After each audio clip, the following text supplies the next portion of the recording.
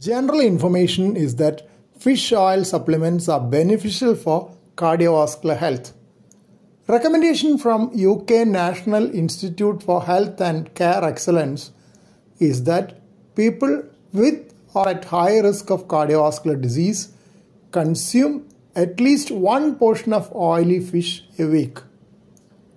Still, a report published in BMJ Medicine paints a different picture.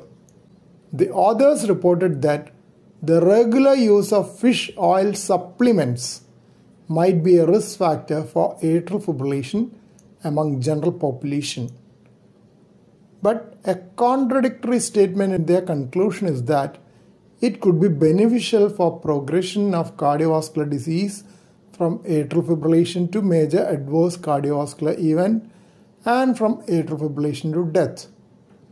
They were using data from the UK Biobank participants dated 2006 to 2010 and follow-up till end of March 2021. In their study, healthy stage was considered as primary stage, occurrence of atrial fibrillation as secondary stage, major adverse cardiovascular events tertiary stage, and death as end stage. When used as primary prevention in healthy persons, fish oil supplements were associated with an increased risk of atrial fibrillation. There was also mild harmful effect on transition from healthy state to stroke. But potential beneficial association was noted between regular use of fish oil supplements and transitions from atrial fibrillation to myocardial infarction, atrial fibrillation to death, and heart failure to death.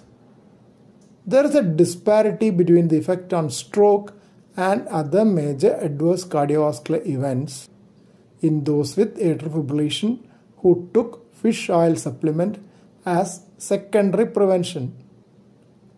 In a database analysis like this, limitations exist regarding confounding factors.